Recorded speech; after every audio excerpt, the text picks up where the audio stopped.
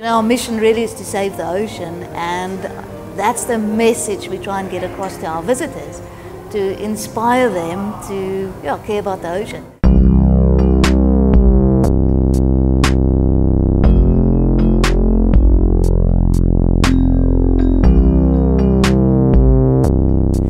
So staff generally arrive nice and early in the morning because we've got a lot of preparation to do before the aquarium opens.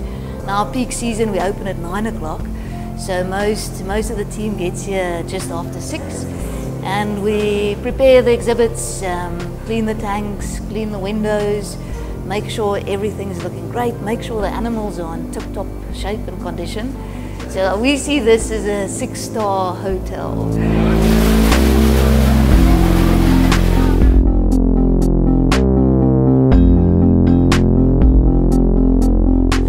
And then from there, of course, the hotel needs to feed all their guests, and we need to feed every animal on display and in the aquarium. So this is our main exhibit at the moment. We just opened it actually in June, so it's brand new.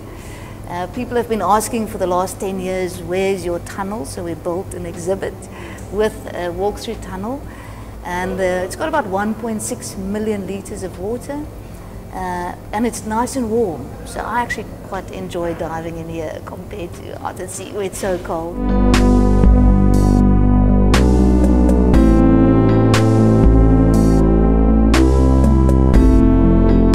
And then another really amazing part of the aquarium really is the education part. That's the main purpose. And we get to see over 70,000 kids per annum as part of our formal education program. So they actually come and have a lesson in marine science or biodiversity or whatever fits into the school syllabus or whatever they choose, because that's how kids learn, is to actually be part of the ocean. And that's been great for me, to be in a position where I'm a little bit involved in everything, and I can see the impact we make, and it's positive, it's great.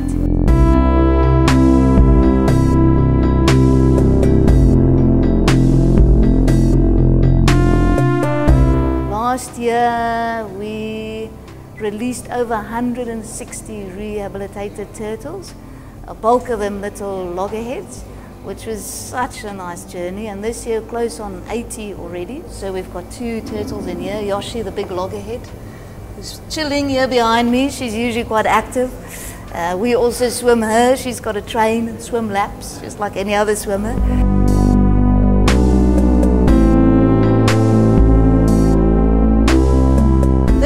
This is Bob, our green turtle, and Bob's got an amazing story because he was found practically dead at the whip, washed up on the rocks. So he had a fractured plastron, which is, I'll try and show you. Hey Bob, here we go, this part of the shell. And when we started tube feeding him and got his digestive system working again, he actually left us a couple of balloons in his tank, plastic packets, so all plastic pollution that was stuck in the digestive tract. And then with tremendous care and effort from our veterinary team and our animal health team and our turtle rehab team, we managed to put Bob back together again.